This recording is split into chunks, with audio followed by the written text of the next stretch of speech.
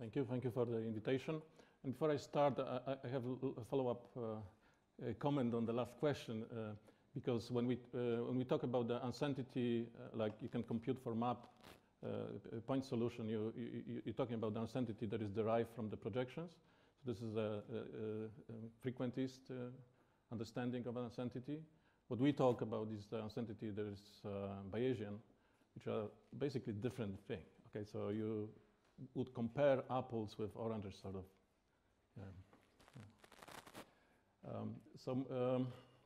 I'm going to start with giving you a little motivation, why this kind of methods, we developed this kind of methods. The PET is very tricky to reconstruct because we have this very ill-posed problem, and then every reconstruction is soiled with this problem of the noise versus resolution trade-offs. And then it depends on the data. Using some priors, we can, well, basically we should use different priors for different strength of the data, and we don't.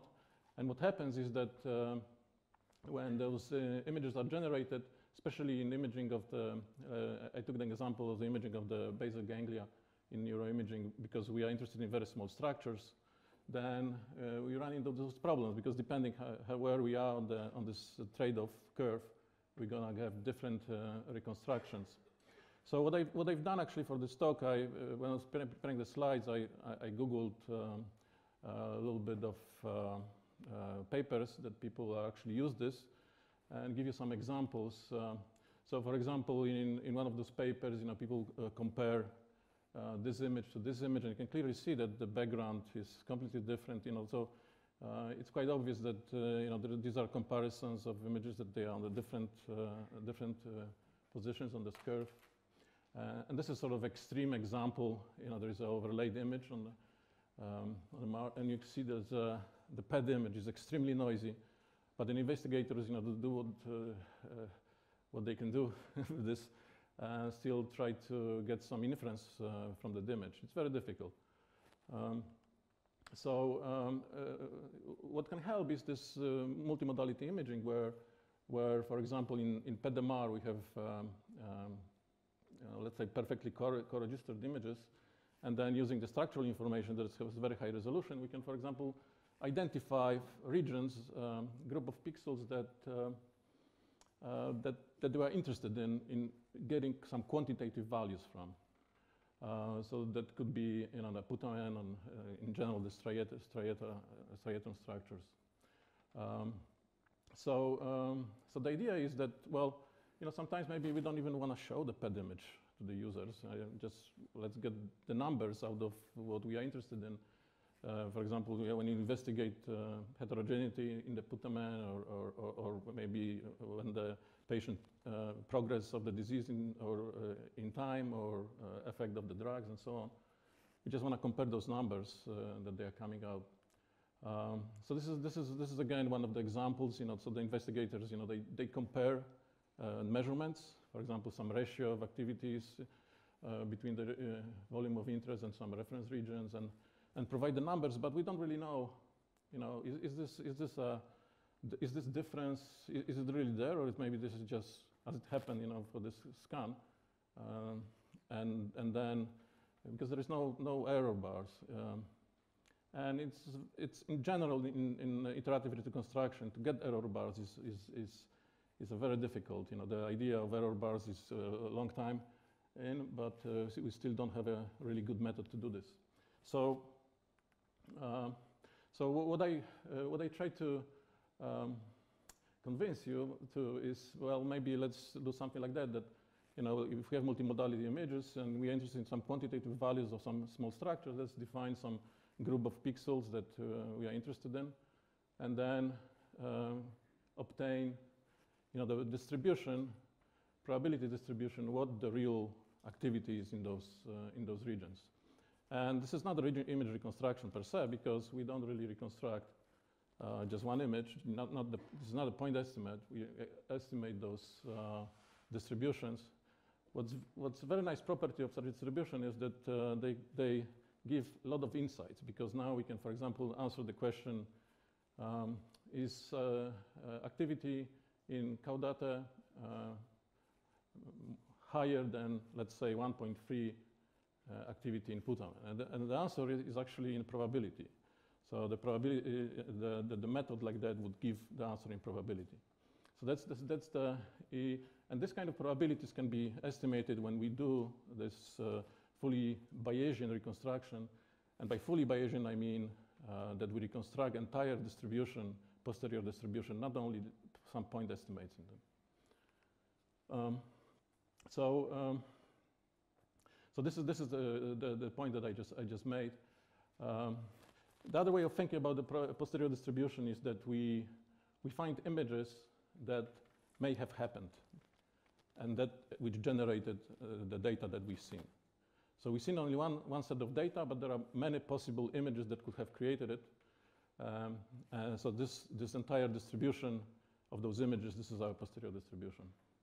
It is a very high dimensional probability distribution because if we voxelize the image, then one voxel is one dimension. So there is a lot of dimensions here.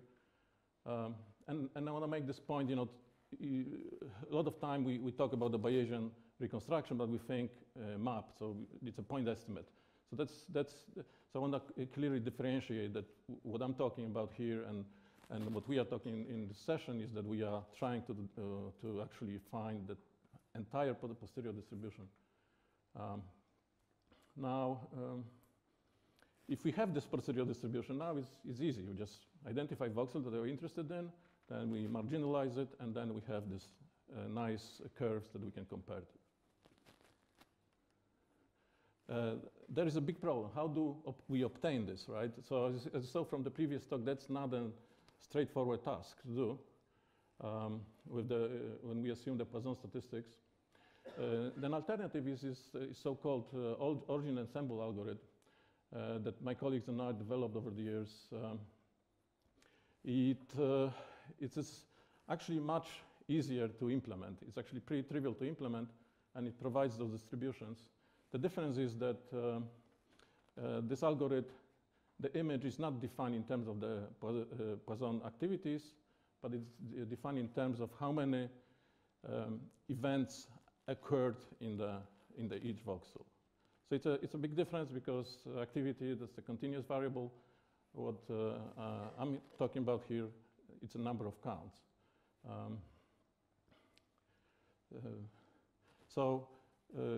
What this algorithm does, it basically extracts those images that possibly could generate the data. And I will show you in a second how to do that. Just for those who haven't seen this, I'm just going to go very quickly through this algorithm because it's pretty easy to explain, I think. I wrote here produced from 2007 because the history of this that I accidentally discovered it and then struggled for many years to actually explain it in terms of statistics. But the algorithm is quite, it's more than 10 years old now. So how it works is that this is a, let's say, a PET, and there are 16 voxels. And if we detect an event, we have LOR that the event could have happened on. And then if we voxelize the area, we have 4 voxels that event could have occurred in. Now, obviously, we acquire a lot of those events, so we have many line of responses. And the algorithm is very simple. We start with basically guessing where each event that we detected happened. And the guess is random, just on the line of response. Somewhere happened, somewhere there. And then the algorithm starts by first randomly choosing one of the events that we detected, let's say this one. And then we have another random number generator, and we generate a new location, candidate location, where we want to move it there. We're basically guessing where actual origin of this event was. Once we generate this new location, we just move that event there. And then we just keep repeating this. Randomly get another line of response, another candidate location, and then we move it, this origin of this event there, and so on. So obviously, and just keep repeating it. This is a very fast process. So actual reconstruction is like it could be billions of moves like that. But obviously, so far it's pretty silly because well, there is no rules yet. And basically, there is, in order to make actually this algorithm meaningful, there is some rules of traffic. So when I was, so just bringing this first example, when I was trying to move this event from here to here, what we have is that there is obviously many lines of responses that goes through that voxel, and many lines of responses that goes through this voxel. And it may happen that at this stage of the reconstruction, because it's all linear, there is some number of those origin resides in this voxel. And there is some number resides in this voxel. Oh, I'm very sorry. There is a missing text. It's a Mac PC problem. But basically, the idea is that that if there is more of those events in here, we always move.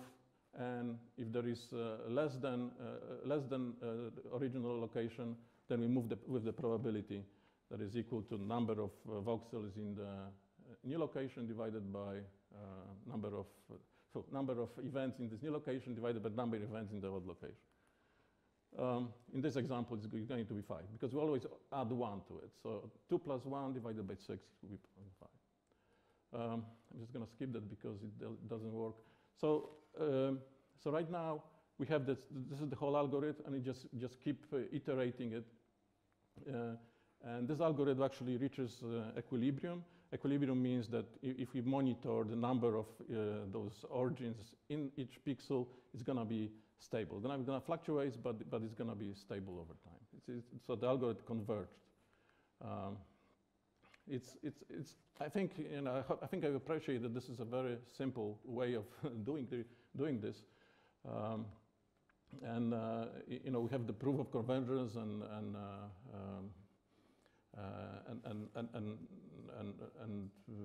derivation of this in our papers. I'm not going to go into the equations very much, but I just want to show you the actual likelihood of that method. So we have the likelihood. Our image is now C, and C is the number of events that occurred in given voxel. G is the data as usual. As you see, this likelihood is pretty nightmarish because of that sum. So there is nothing gets cancelled in here. But then we have our system matrix and voxel sensitivity and so on. So what the sum is, you look at this a little bit differently.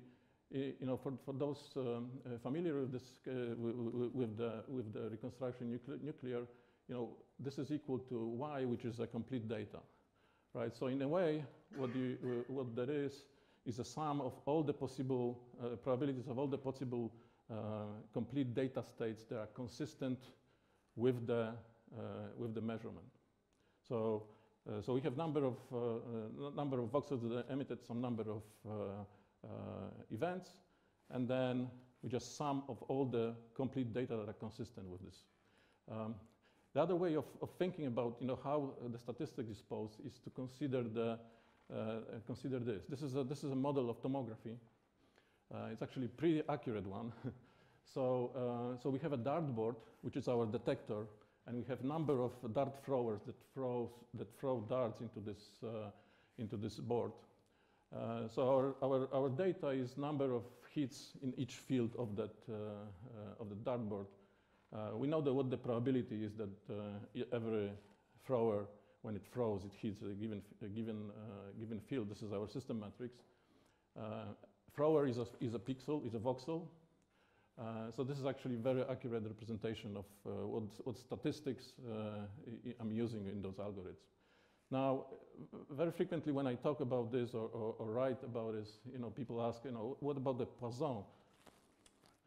Well, the Poisson is actually it's an approximation of the statistic that I'm using, because the statistic that I'm using is based on the binomial assumption that the number of emissions is binomial, and we can actually pretty easily derive the Poisson. So this is a more general statistical model of the data.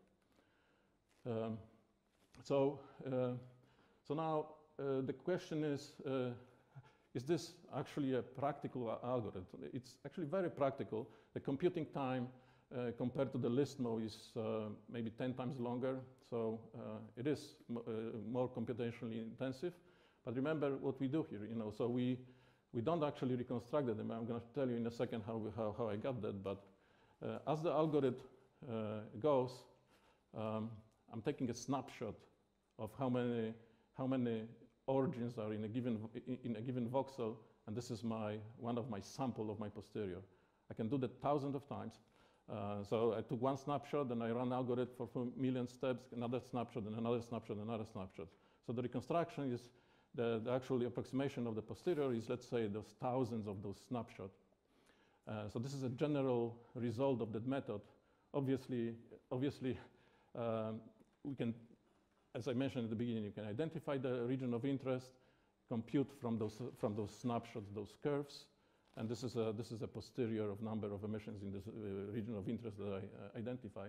But we can also, if you want to really image reconstruction, some image, we can also compute the mean of those snapshots, which is the approximation of the mean of the whole posterior, and this is a comparison. This is the data from the time of flight Philips scanner, where we reconstructed the image using the standard maximum likelihood method, and this mean of those snapshots. And I hope you can appreciate, that these are very similar as you would expect, because this actually uses almost the same statistics, because Poisson approximation is almost perfect, for the binomial used in imaging. So obviously we expect, something that's going to be very similar. But obviously, what we have here is that, if for example, we identify the region of interest here, we not only have some point estimate, but we also have this distribution. So this distribution can be compared between different volume of interest in this image. We can also implement, all the corrections in this algorithm as well. Obviously, as you may imagine, because our algorithm is completely different, then those corrections have to be also different, but it's possible to do. One thing that the last thing that I want to mention, this is the second to last slide, is that when I present this algorithm, I never try to guarantee the agreement of the data, right? So typically with MLEM and likelihood-based algorithms, we're trying to get the fidelity agreement with the data. This is not really done in this algorithm. It's basically implicitly doing this, because everything is done in the image domain. So a few take-home points. Posterior distribution is an option in order to the reconstruction of the point estimate. Once we have this posterior distribution, we can actually derive very interesting insights.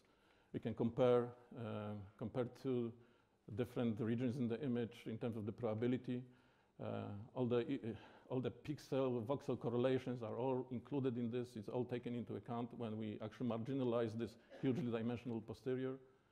And this algorithm is very efficient, considering the difficulty of the problem. Obviously, it still requires quite a bit of computing, but considering what we get out of it, I think it's pretty efficient compared to options. Now, this algorithm does not have any hyperparameters, right? So basically, this posterior distribution is only function of how much data we acquire, and what is the geometry of our scanner that acquire the data. So this is also very nice, because now we are not dependent on any hyperparameters when we make those quantitative inferences. So I think it is an alternative to do the quantitation. And basically, that's what I would like to finish with. Thank you.